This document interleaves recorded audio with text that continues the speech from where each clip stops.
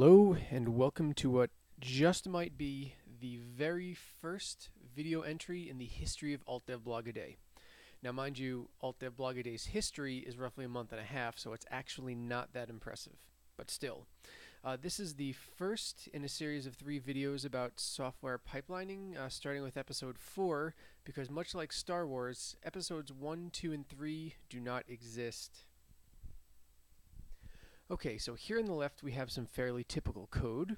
We're loading in 2 vectors. We're taking those vectors, we're multiplying them, we're storing out the result, and then we're updating some pointers and looping back around. So let's take a look at the SPU assembly for this. Okay, for those of you who are uncomfortable with SPU assembly or who may not know the opcodes, here's how it breaks down. The 2 loads that we're doing become LQD, which is load quad word deform.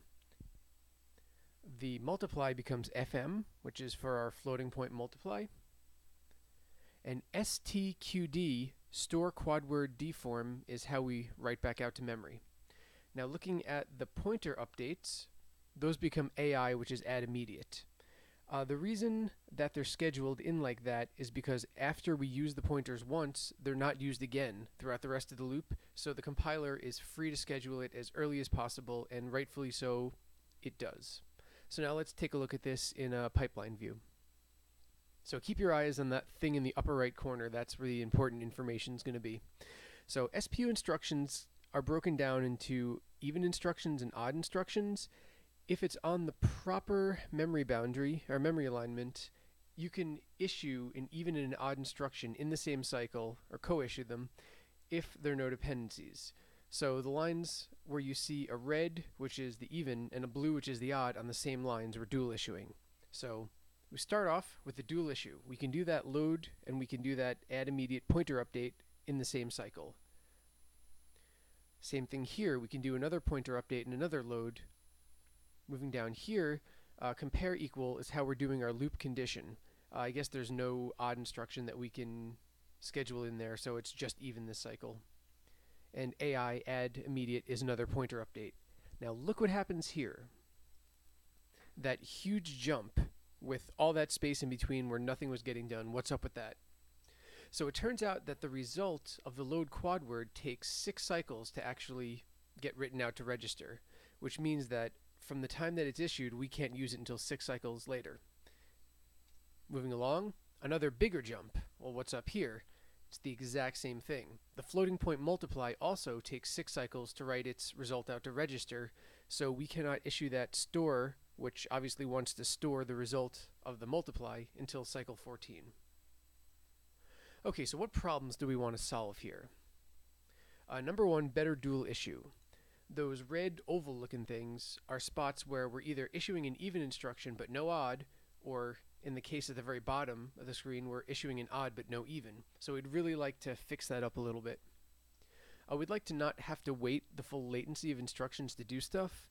Now, this is me messing with words a little bit. Obviously, if something takes 6 cycles, it's gonna take 6 cycles, but there is a way to arrange it, which we will see in the next couple slides, so that you can actually issue the load and possibly issue the multiply at the exact same time through magic.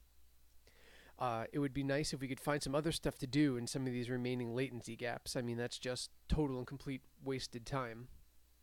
And it'd be cool if we can increase instruction level parallelism across loop iterations and across loop boundaries, which applies to our whole loop, as you can see in purple. Okay, let's go back to our original code. The problem with this really lies in the fact that the thing that we're loading in 1 and in 2 is the thing that we're using in the loop.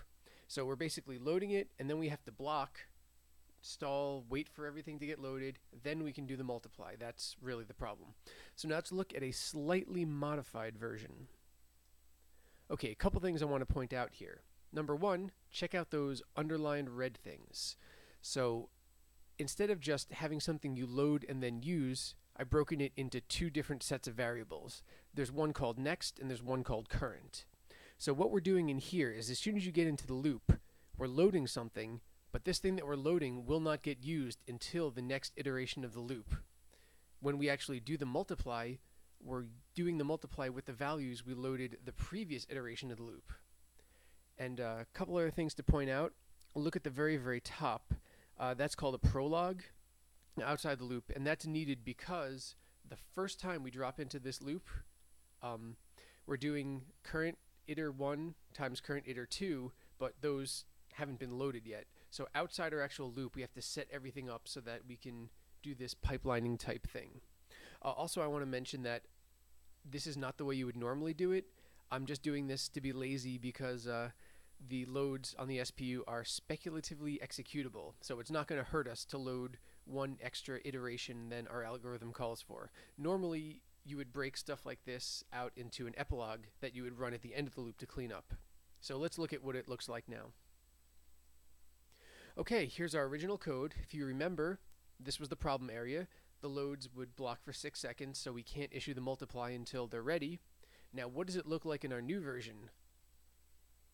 Boom shakalaka! Check it out! The floating point multiply and the loads issue in the same cycle, and then the very, very next cycle, we're issuing the other load. So we have completely solved that problem. However, that's still an issue.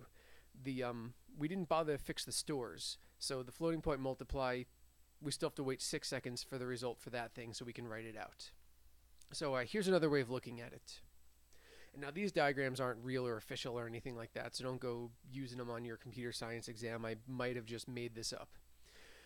Things that are the same color get processed or done in the same iteration. If you have things of multiple color on multiple lines, that means there's a dependency between them. And everything inside that little white box thing is one loop iteration. So this represents our original code. The mul and the read are both red, so mul blocks waiting for read. And the write and the mul are both red, so the write has to block waiting for the result of that mul. So here's our first loop iteration, our second loop iteration, and our third loop iteration.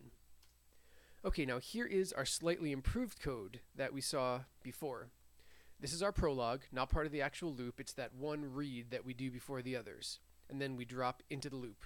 Now, just like we saw in the pipeline view, the mul and the read are from two different iterations because they're two different colors, so they can co-issue, they don't block. However, the mul and the write are both red, so the write blocks waiting for the mul. Now, why are we able to do a red mul out of nowhere? It's because in the prologue, we did that red read. Same thing down here. So we're doing a green mul. Why can we immediately do a green mul? Because in the previous iteration, we did a green read. And then the same thing down here. Now, optimally, if we were to fix the write also, it would look something like this. Our prologue would become two reads from different generations and one mul. That sets us up so that we could basically, and mind you, you can't actually issue 3 instructions in one cycle. I'm just saying that there are no dependencies. We have completely and totally obliterated, removed, gotten rid of, exterminated all dependencies, and everything is wonderful. So we can just continue with our loop. And that's what it looks like.